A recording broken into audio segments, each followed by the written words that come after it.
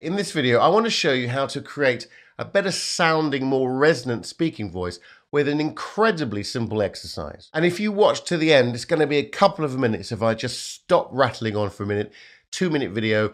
There's a bonus tip at the end, very, very exciting. I had just thought about it as I was doing my rehearsal take. So I've just put this in for you. Stick to the end. My name is Jimmy Cannon. I am a speaking coach and I help people who aren't necessarily comfortable in their voice deliver their message with more authenticity. So consider subscribing and commenting. Don't even consider it.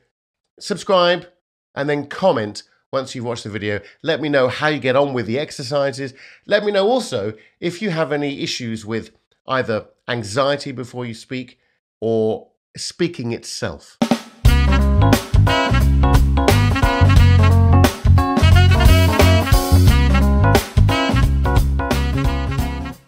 So this is a really, really common thing that I see people or hear people do all the time. And they're simply, especially on Zoom calls, Zoom meetings, etc., on the camera, their jaw is dropped or their jaw is high. It really makes a difference to the sound. Now, if I count from 1 to 5 in a normal position, 1, 2, 3, 4, 5. Now, if I do the same thing, but I lower my jaw, 1, 2, 3, 4, 5.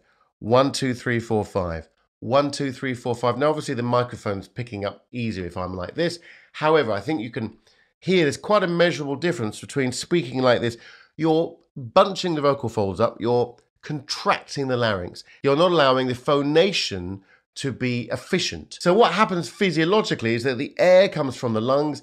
It resonates in the vocal folds here. It then comes up through the vocal tract into the oral cavity and bounces off the hard palate at the top of your mouth and then comes out of your mouth. So if you're doing this, it's stopping that flow. It's stopping the flow of air. If I bring my head up, it's really helping to create more flow and an efficiency of airflow and air pressure, which is what you want for good normal speaking. So just simply make sure that your head isn't too far up and it's not too far down. That's really important when you're presenting, when you're speaking. Can you hear the difference?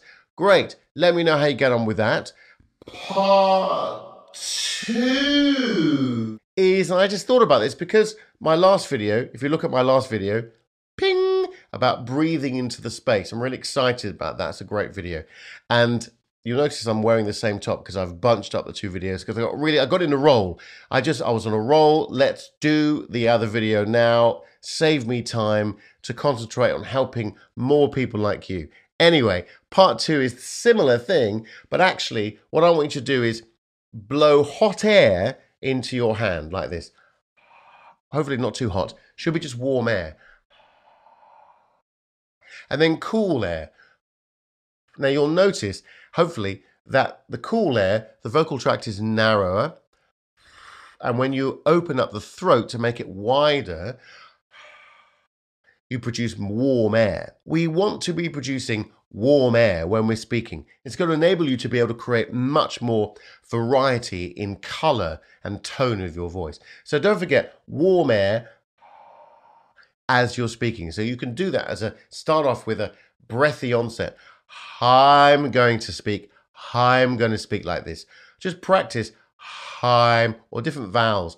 Hallelujah. Hallelujah. I'm Orkney. Orkney. I don't know where I got that from. Orkney. Hallelujah. And then start thinking about making a really open throat when you're speaking. It's going to give you a warmer, more empathic, more engaging sounding voice, which is ultimately what we want to achieve. Speak soon.